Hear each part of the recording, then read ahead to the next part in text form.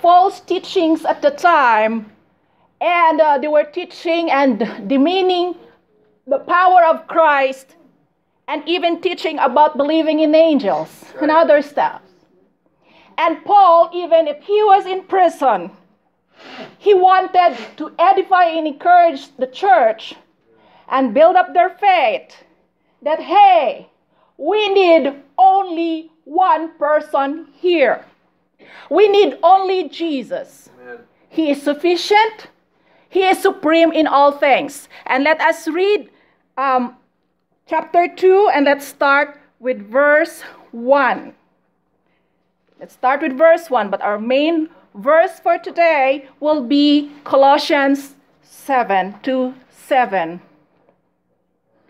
For I want to know what a great conflict I have for you and those in Laodicea, and for as many as not seen my face in the flesh, that their hearts may be encouraged, being knit together in love, and attaining to all the riches of the full assurance of understanding, to the knowledge of the mystery of God, both of the Father and of Christ, in whom are hidden and treasures of wisdom and knowledge.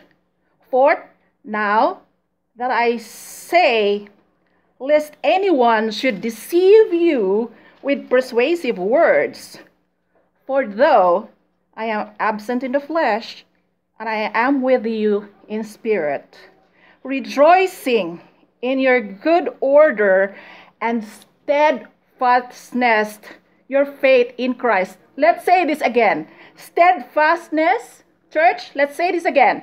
Steadfastness of your faith in Christ. And we are in 6. As you therefore have received Christ Jesus, the Lord,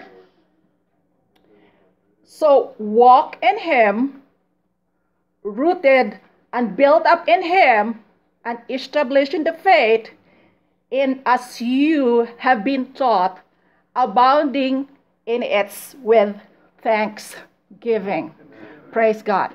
This is a very great word for all of us, not just as individual believers, not just the believers in Colossae, but the believers of the Community Christian Church. Paul is saying and encouraging each and every one of us that we have to be firmly rooted, being built up in him and established in your faith in him. Where is this faith? Who is this faith? He is our rock, Jesus Christ, who is the living God in this church. Praise God for that. And indeed, at the time, Paul is encouraging each and every one of the Colossians. Being deep-rooted in here means that we have to go deeper in him, seeking him, finding him all the time, not just during Sundays, but every day. Deeply rooted, just like the tree. When the storms come, the tree, they will be beaten off. Branches will be broken. Everything will be broken. But you know what? Not the roots. If you are deep-rooted, then the roots, again, for a particular time, it will rise up again. It will bloom. It will have new branches again. Just the same thing with us people. Brethren, when we are deep-rooted in the Word of God and in His presence, regardless of what is happening in our lives, we're not going to be moved. We're going to arise above it. Because the roots that we have, we are always feeding. Remember, the tree, the roots are looking for water, for nutrients. Just like us, we're going to look for that nutrients, which is all in the Word of God. This is all we need. And the same thing that Paul is saying to the people in Colossae and to all of us today. We don't need anything. We don't need anyone. We only need Jesus Christ to be faithful, to be obedient, and to be in His presence all the time. Why Paul said this? Because he had experienced Him. He knows him well. If Paul knows this, we can. And we are. Why? Because we are also submerging ourselves in the presence and in His holiness. Amen. This is all we need, church. Not just on Sunday, but that's why we could hear all the time that we have to be firmly rooted. We have always to spend time with Him. We have always to seek Him. We have always to flow in the presence of His Spirit. Because this is where we could experience Him. This is the great encouragement for each of us today. That indeed, in His presence, there is always victory.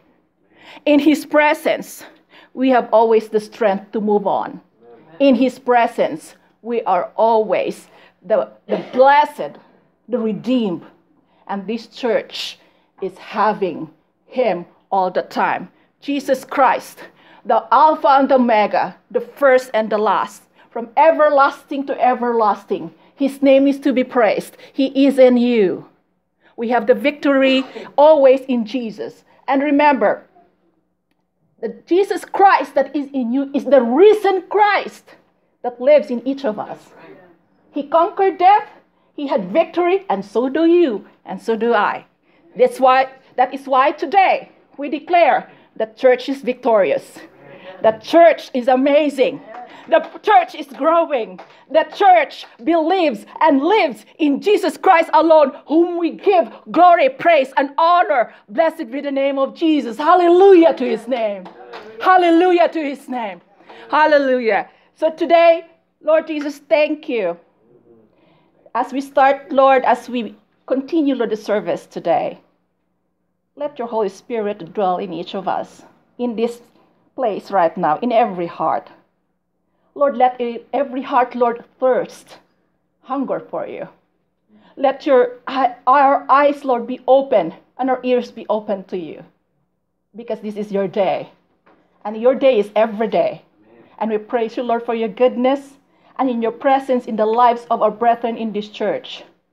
Blessed be the name of Jesus, whom will give honor, glory, praise, thanksgiving. Amen.